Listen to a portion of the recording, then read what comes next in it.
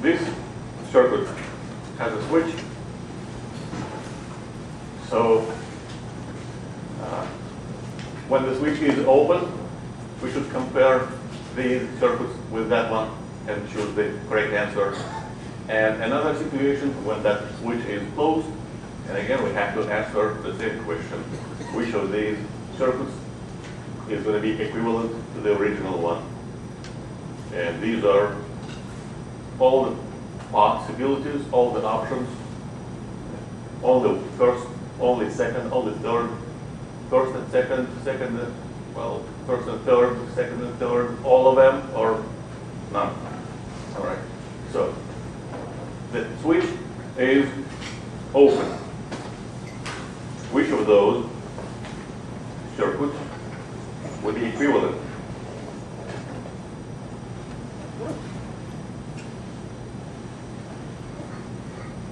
Oops. If the timer is covered. Well,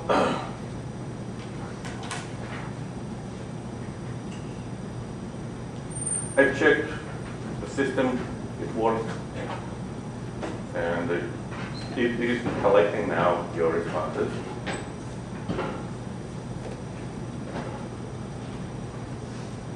To answer this question, with the open switch, basically you just have to count how many elements are actually included in the first circuit and how many in the second one. In the first circuit, when the switch is open, current doesn't go through the last bulb. Yeah? So only 2 elements are included in the circuit 2.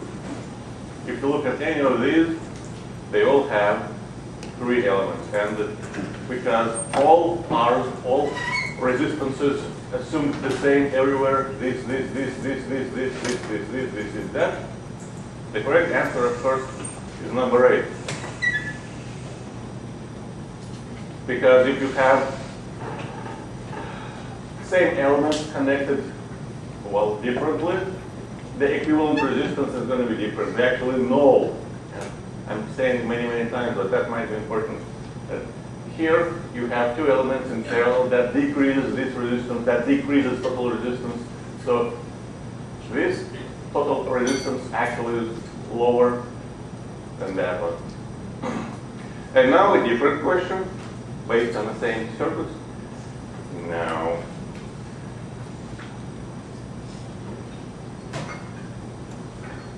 let's turn on the pen and let's close the switch.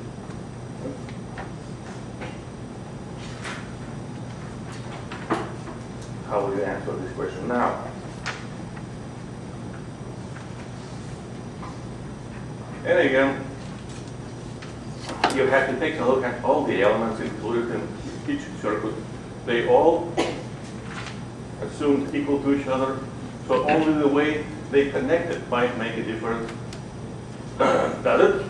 Well, remember, a wire is just a wire. You can physically rearrange all the elements in a way you like. You can make them all parallel, geometrically, yeah, not physically. So, or you can make a triangle. It's up to you. So, and you always can redraw any circuit in a way you like. So, and in this situation, if you like, well, let's wait, 5, 4. Ta-da.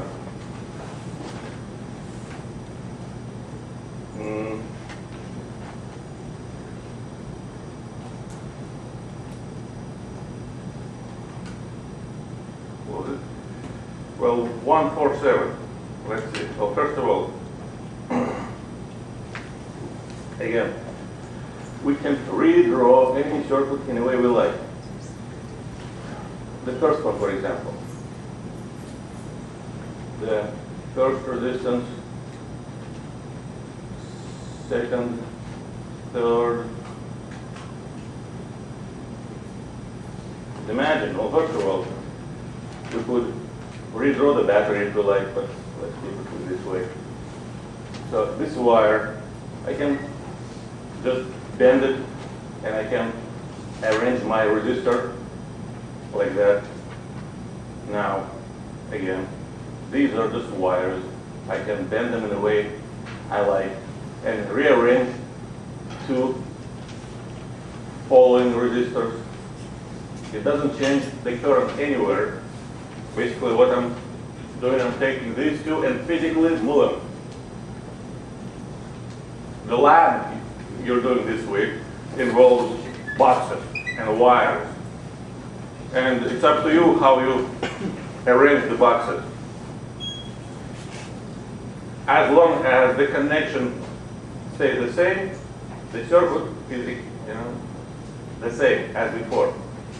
So these two circuits are equivalent to each other. Or we could take this circuit and, for example, flip it over. It doesn't matter. It doesn't change any connection. So here, if you look at this part, it's exactly like that part with the closed switch. Same here, same here. But the last circuit looks differently just because we rearrange the order of elements. In this circuit, a single element comes first, and then two in parallel after that. In this circuit, two parallel resistors come first, and this after. But it doesn't matter, because the equivalent resistance is the same again. Well, again, assuming all resistances are equal. So they all equal to each other, physically.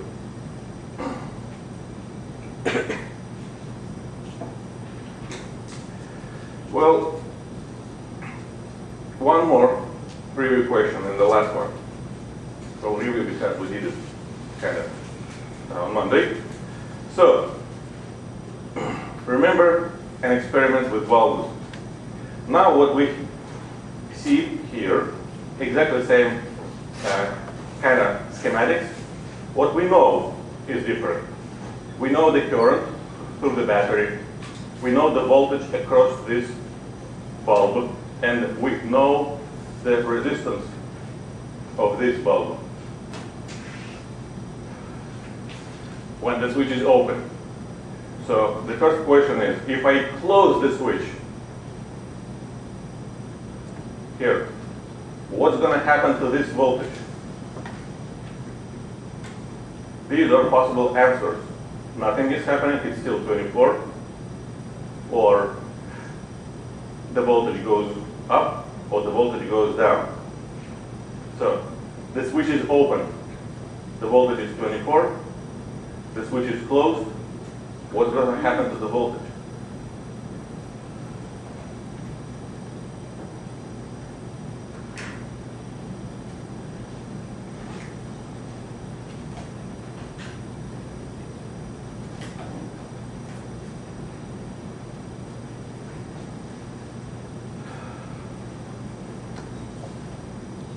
Did it blink green? Yes? Okay, good.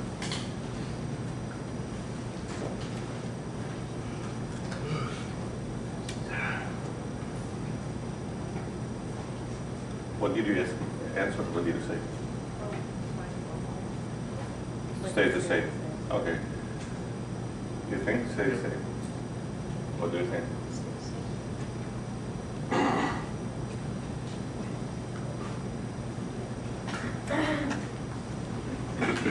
What did you answer?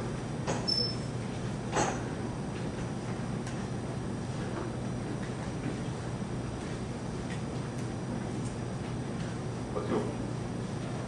Does anyone have a different answer? Why? Why?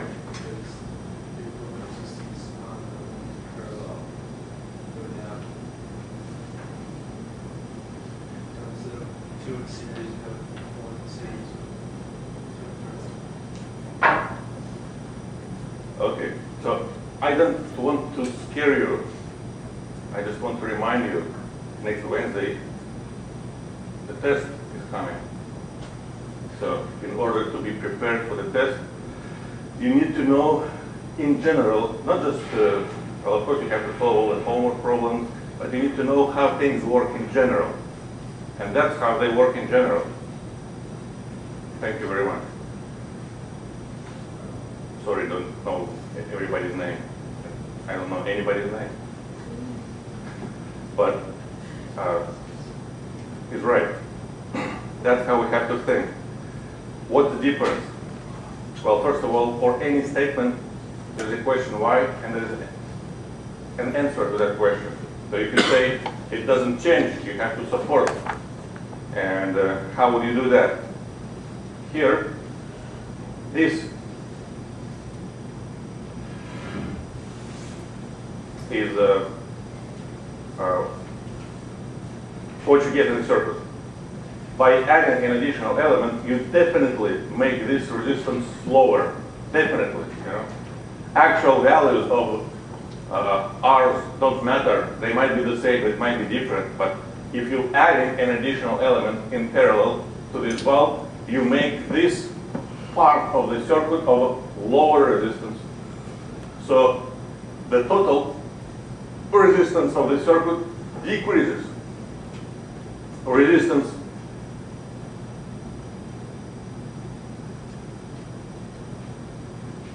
decreases, voltage is the same, current should balance up, current increases. So this kind of reasoning doesn't require any calculation. It requires understanding how things work. So please think about it. If you want to make this bulb shine brighter, that's what you would do. You would close the switch. If you want to make this bulb shine dimmer, you would do it differently. You would probably have to add an additional element in series to this to increase the total resistance. Well, basically, we already answered the second question, but just quickly, how would we run through numbers if we wanted? Well, what do we know? In the first circuit, this current, which starts here, travels through this bulb, and the voltage is 24. The voltage is 24. 24 is supposed to be equal to 4 times R. That means this bulb has a resistance, what? 6? Exactly. So here we get the same 4 amps. There is no bulb in this branch of the circuit. And now we can, of course, calculate everything else we need. For example, Ohm's law says 3 times 4, the voltage across this bulb, 12 volts. Now, 24 here, 12 here, 24 and 12, what does it give us? That should give us 36 volts for the battery. If we close the switch, well, it doesn't change the voltage of the battery, it doesn't change the resistances, right? So that 36, this is 6 ohm, this is 3. We have an additional number here, the voltage across this bulb. But the voltage across this bulb is equal to the voltage across that bulb because they're in parallel. So again, we can calculate everything we need now. Well, for example, current. This is 36 volts, and this is 6. So what's going to be voltage across this bulb? This voltage plus 6 is supposed to be equal to 36. So this gives us 30. 30 volts. Well, 30 over 6, Ohm's law, gives the current. Now the current is 5 amps. And now it's split evenly. 5 amps, 6 volts. Now, 3 ohms, 6 volts. What does Ohm's law give us for this current? 6 equals current times 3. Current equals 2. So 2 amps here. That means current splits not evenly. Total current is 5. 2 amps go here. So that means 3 amps go in that bulb. Every time when we get a piece of new information, we can use it to get a piece of new information, to get a piece of new information, etc., etc. And finally, if we know voltage and current, again, we can apply the Ohm's law. What does it give us? Now it gives the resistance, and it's going to be 2 ohms. So you look at the circuit. For any element, you always can apply Ohm's law. The problem is, sometimes you know already 2 variables. If you know any 2 out of 3, you can calculate the third, right? But sometimes you know only 1. If you look at this bulb and you don't know anything about it, well, whatever. Go to the next one, to the next one. Eventually you get an element for which you know 2 variables out of 3. Apply Ohm's law, calculate the third one. That will give you an opportunity to make the next step, and the next step. Well, now we're using these schematics as a bridge to a new topic. Because, as you know, a capacitor, basically, when it has a charge, could be seen, in a way, as a battery. So, what is happening here? In this circuit, we have 2 batteries. And again, well, it says find everything. How would we do that? In exactly the same way. First of all, we have to state what actually do we know. Well, we know this potential equals what?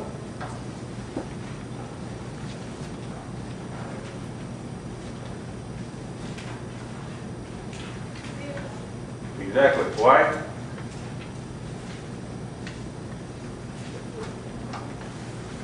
Why?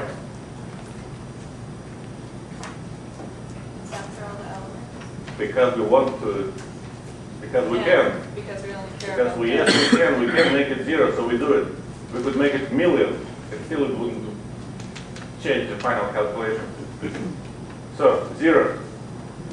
If this potential is 0, this potential is supposed to be what? 36. Press harder. Now, wire has the same potential everywhere. So this red line represents 0 potential location. That's going to be 0. In that case, that's supposed to be 12. When the switch is open, this bulb is not a part of the circuit. There is nothing traveling through this bulb. So what we know is this potential is 12. This potential is 36. What does it give us in terms of the voltage across that bulb? We just have to subtract 36 minus 12, 24. Thank you very much. Next time, please, could you sit over here? 24 volts is the voltage. 8 ohms is resistance. What does it give for current? 3 amps. Now the switch is closed. What's the difference? Well, again, this potential is still 0 because we want to. This potential again is 0. This is 36. This is 12. Does it change this voltage? No, in this situation, it's still 24. So that current still 3 amps. However, now we have an additional current. If this potential is 0 and this potential is 12, the voltage across this bulb, voltage, equals 12 volts. Now, In which direction does current flow? From higher, from 12 to 0, like that.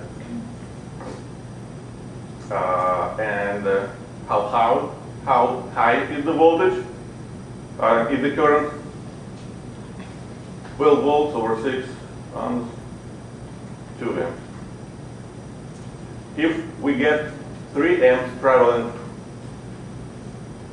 towards this junction and current splits here, so 3, 2 amps, what does it give us for this current? 1 amp. This battery, as well as this battery, doesn't have any resistance, so we cannot apply the Ohm's law to our battery. However, we can use the junction rule for the junction to calculate the current traveling through the battery. We just need to know other two currents. And here, a very similar situation. So when the switch is open, this battery is not a part of the circuit. So we have a regular circuit, current travels like this, and that's it. So all we need to know is the total resistance, 8 plus 6 is 14. Equivalent resistance is 14. The voltage across two bulbs is 42. 42 over 14, 3. Yeah. So the current, 3 amps. But what's going to happen when we close the switch? The switch is closed. Well, now, again, it's the most convenient way is just to figure out what's happening to each potential everywhere. We set it to 0, 0. That's 42 potential. This potential is 90. So this voltage, first of all, now it drops from 90 to 42, which means the current travels from higher to lower, from 90 to 42. This current travels in this direction. And, well, 90 minus 42, what is it? 48. The voltage across this bulb is 48 volts. Now we know the voltage, we know the resistance, we get the current. What about this bulb? This bulb has potential 90 here, potential 0 here. The voltage is 90 for this bulb. So the current travels in this direction through this bulb from 90 to 0. If we know two currents, we can use the junction rule to calculate the current here. It has to be equal to first current plus second current.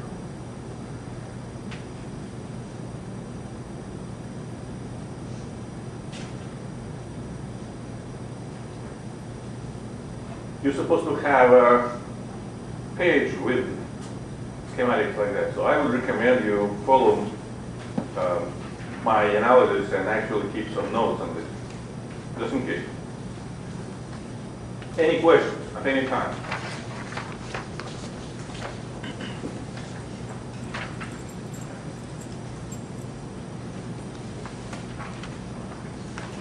Well, let's move on to capacitors. This is the easiest situation. We have only one element, active element, the battery. We have one resistor, and we insert a capacitor here. We know for sure, in this situation, nothing is happening. The switch is open, there is no current. So, that helps to eliminate some possible answers to this question. But, if we have a capacitor included, what do we say? Which of these bulbs actually are on?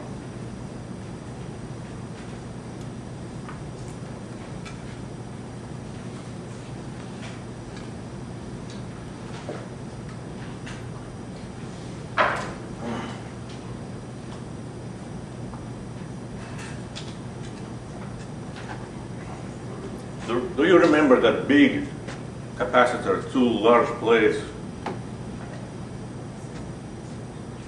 with air between? Imagine you are an electron. So you're sitting on that plate and you look at across the vast, abyss of air.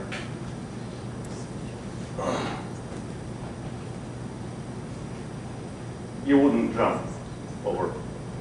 And you cannot run back because the battery already brought you over here. So it's been a while you've been sitting there without any motion. No motion. Charges don't move. Charges don't move. That means there is no current. There is no current. That means they both dim, both dark. Connecting the capacitor and given, that's not what I want to do. Given some time to the capacitor to get charged makes the capacitor working in the same way as a switch. It's an opening. It's a gap. Of course, in this situation, there is some voltage across the capacitor, and that voltage equals to the EMF of the battery. And of course, there is a charge related to the voltage and capacitance. But having a charge doesn't mean having a current. Because current only happens when charge changes over time. And in this situation, well, an assumption is even if something had happened, it happened a long time ago. So right now, there is no motion of any charges. And in that case, of course, nothing is happening anywhere.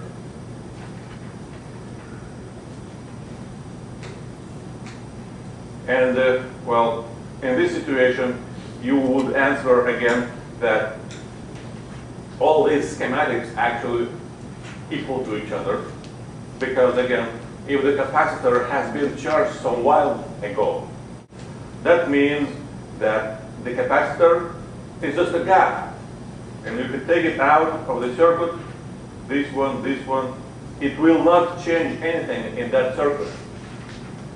And in this situation, the capacitor practically doesn't do anything. So, when the capacitor has been charged, it doesn't do anything at all anymore. A different situation is happening when we are actually charging capacitor.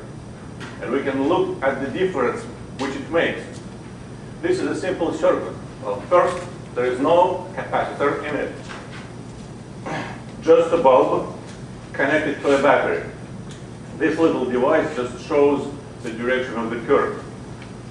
The battery goes to the switch, from the switch to the bulb, this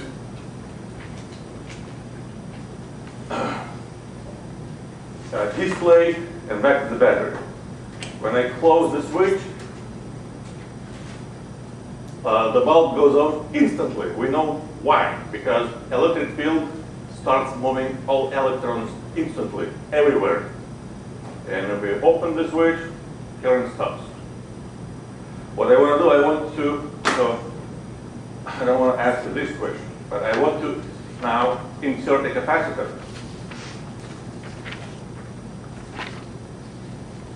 This is the situation. And what's going to happen now with the capacitor inside it? You have 60 seconds to think it through. I have 60 seconds to prepare this experiment. Well, basically, I have to break the circuit, insert an additional element, which is a capacitor now, and the circuit is ready. All I have to do is close the switch. Now, this capacitor has been sitting here for days. It's not been connected to anything, so it doesn't have any charge. This capacitor is empty at this point. When I close the switch, only then something should be happening with this capacitor. And depending on what is happening, well, what do you think should be happening? Well, capacitor, it's like a storage for a charge. It's empty now. Oh, it's like a empty fish tank. It's been empty, you close the switch. You close the switch, and electric field starts moving all the electrons. You look at the bulb. It instantly goes on again. There's no time. Why? Because empty capacitor works like a connection, like a wire. Electrons run in that empty tank and start filling it up. Only after we wait for a while. See? This capacitor cannot accept, well, more charges than it can, and only after that the current stops. You see? These dots moving slower and slower and slower.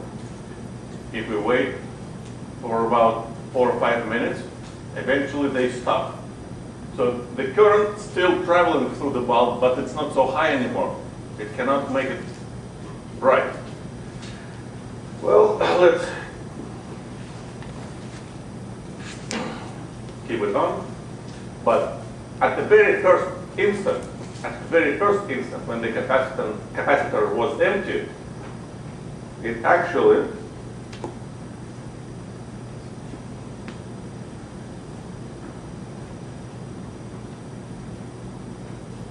but that only at t equals 0 and only for empty, uncharged capacitor.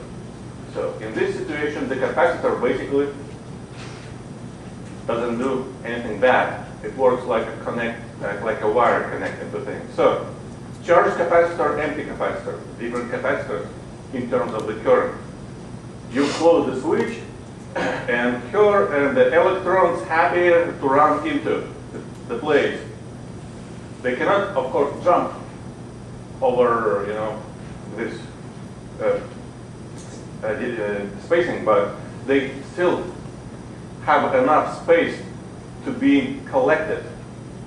So only when you get more and more electrons, those electrons start to repel new coming electrons, and eventually the capacitor completely filled up, and in that case there is no motion at all. Is it still moving? Let's wait. It should stop eventually. Well, and of course, we need to know how, but it may be going slower and slower and slower. Right? So, current is equal by definition to amount of charge traveling per second. When charge travels slower and slower, that means current is getting lower and lower and lower. So over time, current decreases. So when we have uncharged capacitor and we close the switch, that's what is happening. The voltage across the capacitor initially was 0, and starting from 0, the capacitor is charging up. The voltage gradually increases to some maximum value. Well, that maximum value depends on the schematics. In our simple experiment, the maximum value for the capacitor is going to be equal to the voltage of the battery. What is happening to the current? Well, at first, the voltage across the bulb jumps to its maximum value, which is again equal to the voltage of the battery. And then the voltage gradually decreases over time. But current equals voltage over R, so the current behaves in exactly the same way.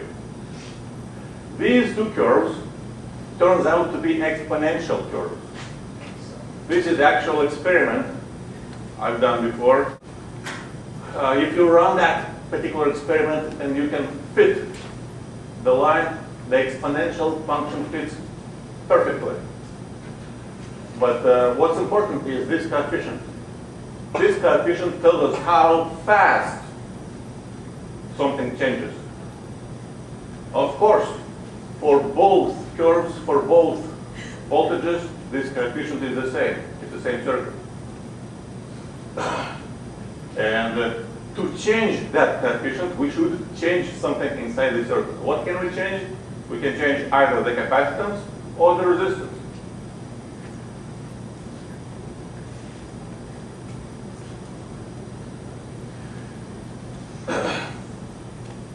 Well,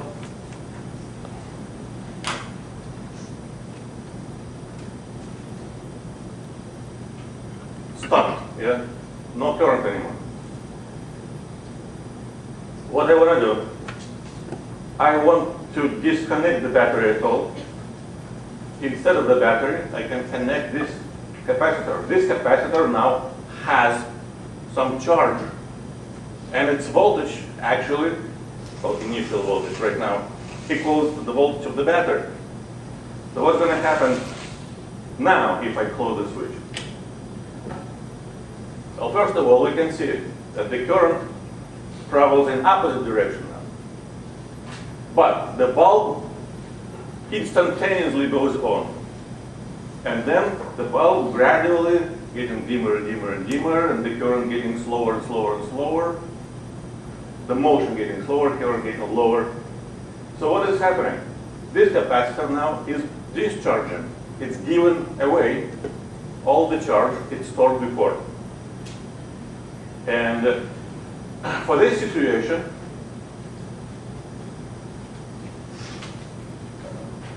for the voltage across the capacitor, what do we have? Well, now it starts from its initial value, and now this voltage gradually getting lower and lower, decreasing over time. What is happening to the voltage and current across the bulb? Well, again, it jumps to its maximum value. However, now you see it travels in opposite direction, so it's negative. And again, starting from that maximum value, it's getting back to zero gradually. If we compare this number for discharging capacitor and for charging capacitor, again, they're the same. This coefficient has to be the same because we are using the same elements. Same C, same R. So again, charging, discharging doesn't change how fast it's happening. If we want to change how fast it's happening, we should change either R or C. Well, this is my question to you. What do you think should happen if we double the capacitance? If instead of having capacitor, this one, I would use a different with capacitance twice larger than this one. And of course, so this is the initial situation. This capacitor is discharged completely. Actually, if you look at the schematics, I'm going to give you a minute to answer, and I'm going to keep talking.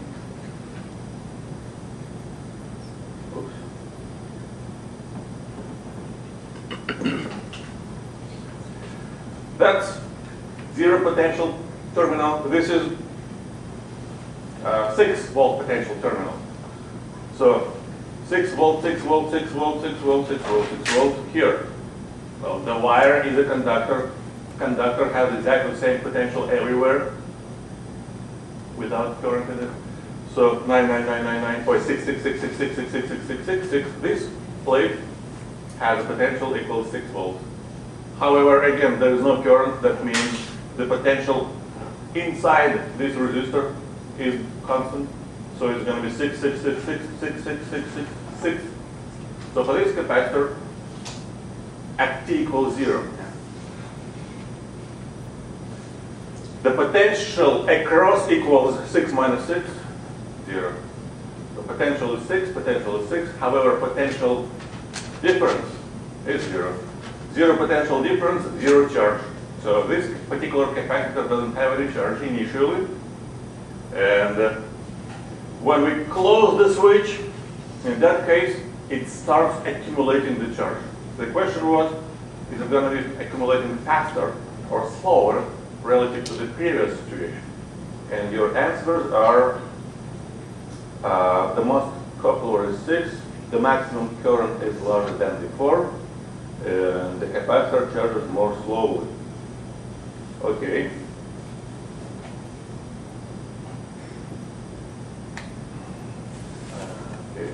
So, to answer this question, technically, we would have to run an experiment, and that's what we would get.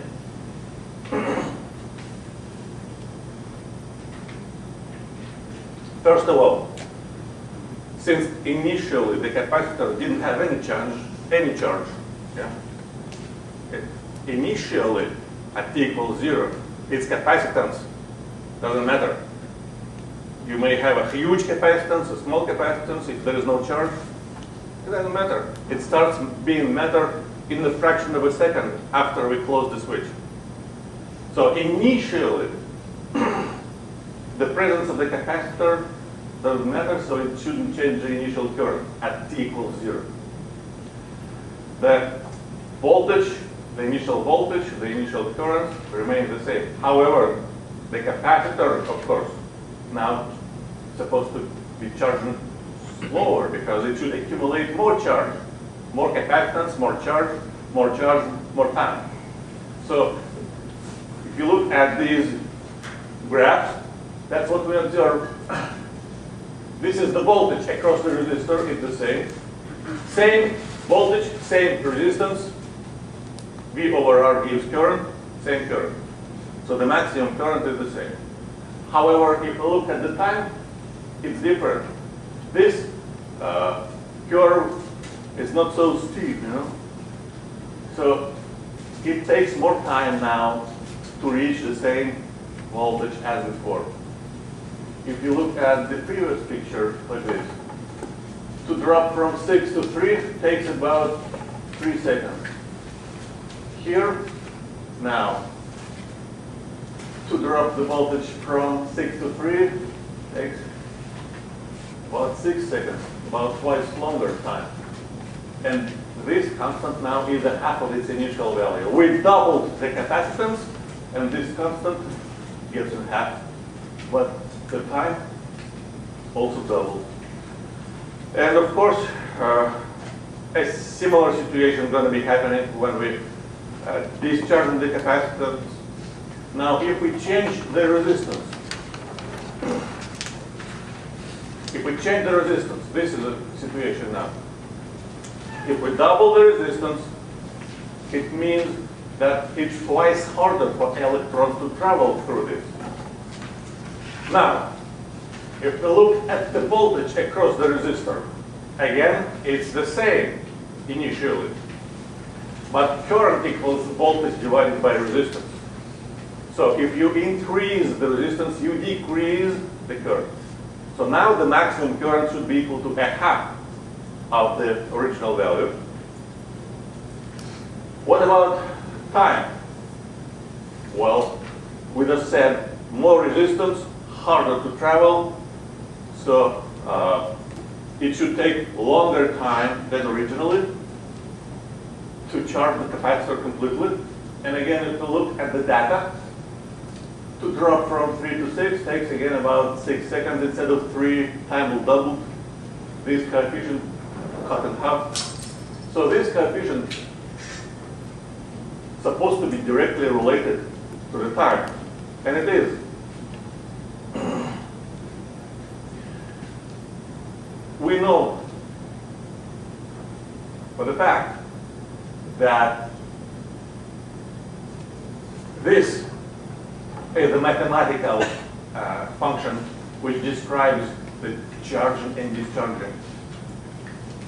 And we just said if we double the capacitance or if we double the resistance, it takes more time to charge the capacitor to a certain level. So this product has a name, we call it the time constant of the circuit. When we change the capacitance, when we change the resistance, we're changing time constant of that circuit. How? Well, that's how double capacitance, double time constant. Now, this coefficient C is not the capacitance C. You see, this is a kind of curve. No, this is not. This coefficient equals to 1 divided by time constant. So if time constant goes up, this coefficient goes down. And the more convenient way to write all the equations related to charged and discharged capacitor is this. When we close the switch, the capacitance, the capacitor initially has no voltage because there is no charge initially. So at t equals 0, if you take any number and you raise it to 0 power, it gives you 1. And y minus 1 makes it 0. So this expression describes mathematically this curve. The difference is, in my experiments, I couldn't start measuring it exactly at t equals 0. So in my experiment, there is some setup, you know. That equation, all of these equations, describe a situation when this curve starts exactly at t equals 0. So when time is 0, there is no voltage, and then voltage going eventually to the maximum value. Now, for the voltage across the resistor, when time is 0, it equals to initial EMF. And then it gradually goes down to 0. And the current, it always equals EMF divided by resistance. So for the current, we just have exactly the same expression. It starts from its maximum value, and then it decreases over time. And this product, RC, tells us how much time we should wait until the voltage drops. Then, well, E represents a specific number, 2.81 roughly. So if you wait exactly one time constant, that means your final voltage is initial voltage divided by 2.81.